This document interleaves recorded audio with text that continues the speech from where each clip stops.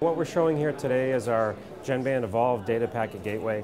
It enables service providers to extend their wireless reach through unsecured Wi-Fi networks, enabling VoLTE calls to occur over those networks. And we're doing that in an NFV data center here, where we dynamically expand and use infrastructure as the application runs live.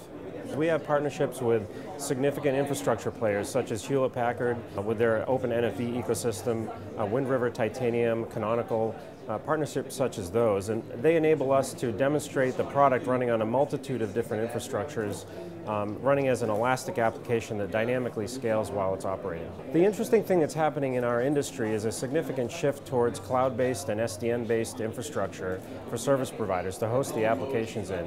In doing that, that enables them to have a lower CapEx and OpEx operating environment for the products. This product supports that by providing full elasticity while it operates. This is particularly relevant for mobile operators as they seek to extend their access network reach. Typically, it's difficult to get into certain areas. Wi-Fi provides that extension. This product enables voice over Wi-Fi calling as an extension of the VoLTE network.